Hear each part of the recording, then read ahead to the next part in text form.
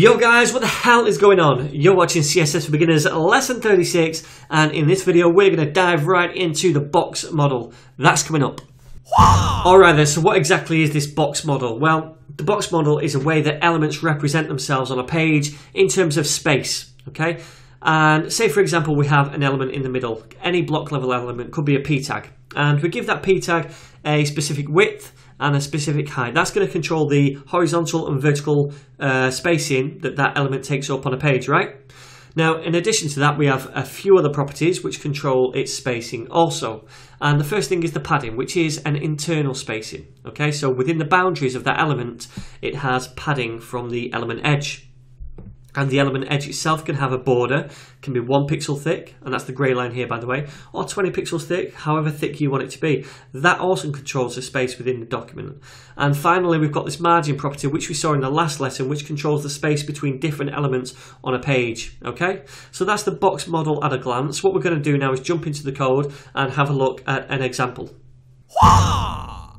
Alright guys, so here I am back in the code, and as you can see I've replaced the previous content with these two div tags here. They've both got a class of box and then just this little bit of text in the div tags too. Okay, now I'll give this class of box a few different properties. The first one is the margin of 30 pixels. Remember, that's the external kind of spacing between elements. The second one is the padding, which is the internal space, and that's got a padding of 30 pixels. The third one is the border, and I'm saying I want that to be solid and 1 pixel thick and colour of 000 in hex code, which is black. And then I want it to have a width of 400 pixels and a height of 200 pixels. So we've got two of those box classes, and we're going to look at this now in a browser. Alright, so you can see now this is the border, the content in between, and we can't see specifically how big the margins are, how big the padding is, you know, the width, that kind of thing. But Google browser, Chrome browser, has this cool thing within its dev tools. So we go down to inspect element on this, and if we hover over one of these elements, now we can see here, okay, the blue box in the middle, that is the content height and width. Okay, so that's the, how, I think it was 400 by 200, yeah it is, 400 by 200 pixels. That blue box represents that space, okay? Now the green colour on there represents the padding, and that's 20 pixels. So you can see all around the blue we've got a padding of 20 pixels. And then just beyond that is the border.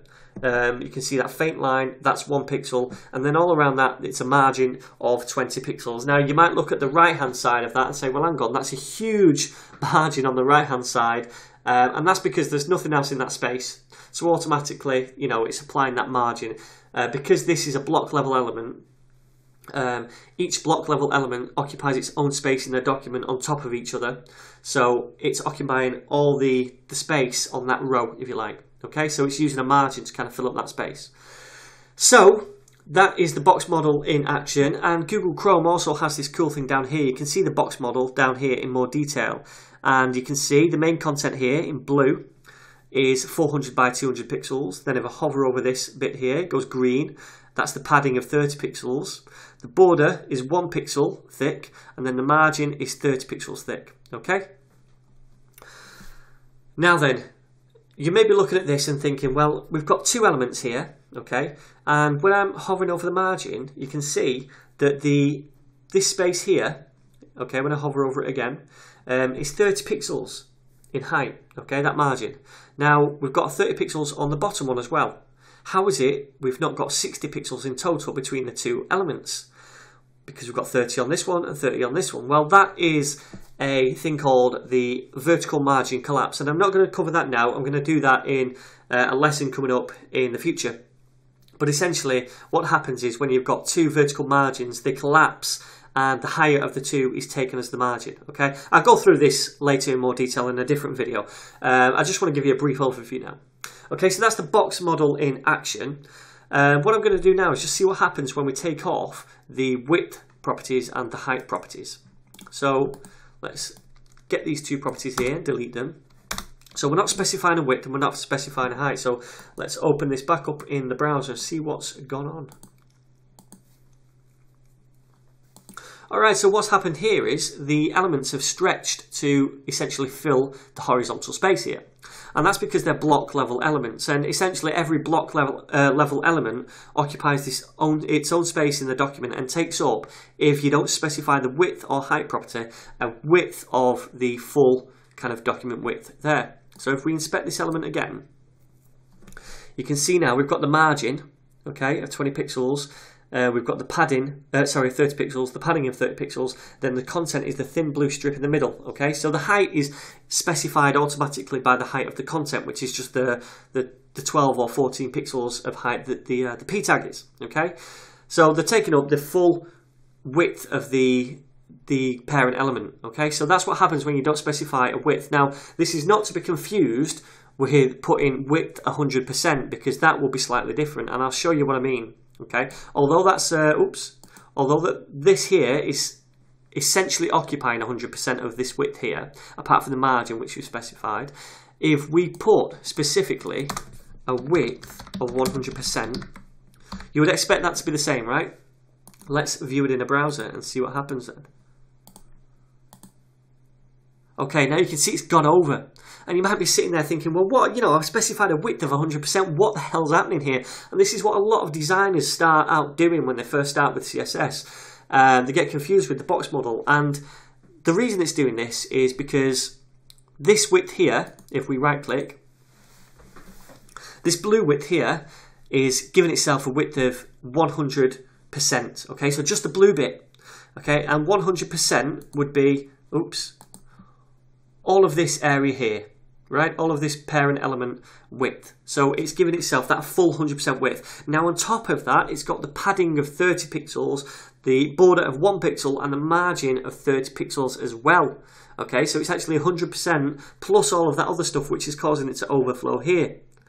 Alright, so when we say width 200 pixels, the overall width is not 200 pixels, that's just the width of that little blue bit in the middle, the actual content.